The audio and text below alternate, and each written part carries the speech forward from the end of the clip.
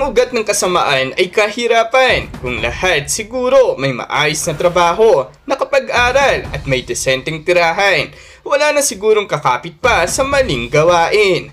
Drug war sa Administrasyong Marcos, inaasahan ng publiko. Kaso, itong mga dilawang kritiko, masyadong atat at laging pinapangunahan mga galaw at desisyon ng Pangulo. Sana, kayo na lang ang nagpresidente. Kaso, lalong maghihirap ang bansa kapag dilawan na naman ang namuno.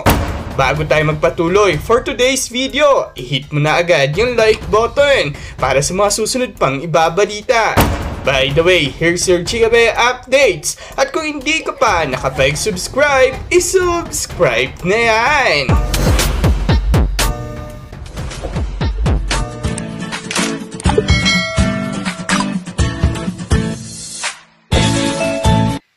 We cannot stop the problem continues to exist. What we can do is to examine and learn lessons from the experience from the past administration.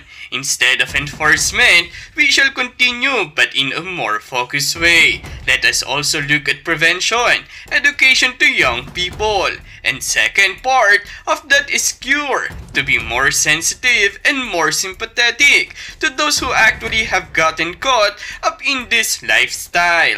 Kung agresibo marahil ang Pangulo ay panigurado, gagawin na namang issue ito ng mga dilawang media. Tapos bukang bibig nila ang human rights sa mata nga ng mga kritiko na administrasyon. Kapag naghigpit, galit. Nasan kuno ang human rights sa bansa? Pero kapag nagluwag naman, pupunahin nila ang Pangulo na mahina raw. Mga reklamador nga naman, wala nang ginawa kundi ang pumuna kaysa mag-isip ng paraan para sana'y makatulong din sa bayan. Ngunit merong isang netizen nga ang nangatwiran at nagpaliwanag sa mga makikitid na kritiko dala ng makadilawang impluwensya o manuraw na panay paninira lagi ang ipinabato sa kahit sinong namumuno na hindi nila kaanib. Pagpapaunawa nga nito ang mapait na katotohanan kung ano nga bang magiging kahihinatnan ng bansa kung malalaman ng mga investor na hindi ganun ka-secure magpasok ng negosyo sa atin dahil sa mga gustong mangyari ng mga dilawang kritiko sa mga adik. Patutsada pa nga ng netizen, nag-iingay na naman ng mga anti-Marcos DDS kesyo mahina daw sa war drugs si PBBM. Really? Ano yung 5 billion plus pesos ng droga na naikumpiska ng pamahalaan? Gawa-gawa lang ba yun? Let's do devil's advocate. Let's say na ginawa na niya ang pagpatay sa mga addicts, syndicates, drug lords. Di nyo ba naiisip ang mga consequences? PBBM's platform is all about the economy. It's to bring back the economy before pre-pandemic. Pero itong mga anti-Marcos DDS na to, hindi iniisip ang kapakanan ng mga negosyante at mga investors. Hihina din ang tourism natin dito dahil papasok sa kanilang kaisipan na ang Pilipinas ay hindi safe. Isa pa ang mga kakampwets. Ipropromote nila na si PBBM ay isang murderer. Di nyo iniisip ang kapakanan ng ating bansa at ating presidente. Sa bandang huli, iniisip nyo lang ang sarili ninyo. Huwag pairalin ng emosyon. You have to think outside of the box. Huwag maging bobo. Tapos huwag ninyong sabihing diktador siya dahil nagko-conflict ang mga paratang ninyo sa kanya. Para nga talaga maresolba ang ganitong problema sa lipunan ay dapat maging aware ang lahat sa masamang magiging epekto ng pinagbabawal na gamot. Tamang edukasyon, seguridad sa pangkabuhayan at desenteng pamumuhay ang sagot. Kaso, hindi nga lahat na pagbibigyan ng oportunidad kaya kanya-kanyang sikap tayo at mas mabuting sa marangal na paraan ito makamit. Sabi na nga lang din ng mga netizens sa naging isyong ito, pagka nag-grade at marami na tukhang, may masasabi sila. Galit na galit pa yan. Kawawa daw mga inosenteng nadadamay. Pero kapag naman tahimik lang ang galaw, nag-iingat kasi nga naman baka marami na namang inosenteng madamay. Sasabihin, wala nang kwenta ang aksyon. Dapat huliin agad yung mga yan.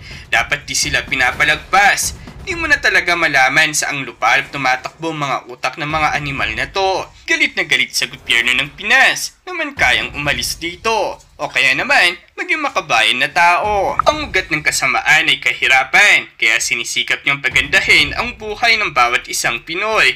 Kung lahat may kinakain, di nagugutom, may maayos na trabaho, nakapag-aral, may disenteng tirahan, at napag-aaral ng magkulang ang anak nila, tataas ang moralidad ng mga tao.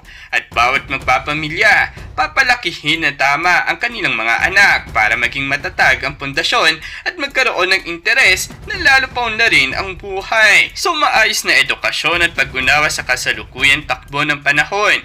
Kung maayos lahat, problema talaga ang tao na pipiliin pang gumawa ng masama. To solve the issues being hurled to the past and present administrations, I think it's best if we just help and try to contribute something good to attain its peace and order. Let's also do our share in instilling positive and possible solutions to whatever is being rallied about. Maybe somehow, somewhere, we will arrive a good harvest of stability, progress, and a climate of economic recovery. Nako, binago lang ni PBBM ang strategy niya. Rule of law ang gusto niyang mangyari. Para kahit papano, ayaw niyang may masakripisyo na buhay sa bawat isa. Yun ang pagkaintindi ko sa mga galawad niya ngayon. Ay mga tao talaga mas matalino pa sa presidente kung umasta. Pag naghigpit, galit human right. Pinagluwag at di naging drastic. Mahina. Ano sala sa init, sala sa lamig? May ICC pa kayong sinasabi. Saan at ano ba gusto nyo talaga? Mga magagaling at matatalinong kritiko ni PBBM. Abay kayo man tumayo sa ilalim ng yagpols ko. Anong maaamoy nyo? Super na talaga kayo. Mga komento nyo, nagbabanggaan na. Abay galingan ng paniwalaan. Huwag maging lutang. Yan kasi kayo utak talang ka. At sa naging issue na to, ano ang yung naging reaksyon? Maging malaya magbigay ng kanilang opinion sa comment section. Anyways, for more Chikabay updates, don't forget to like and subscribe!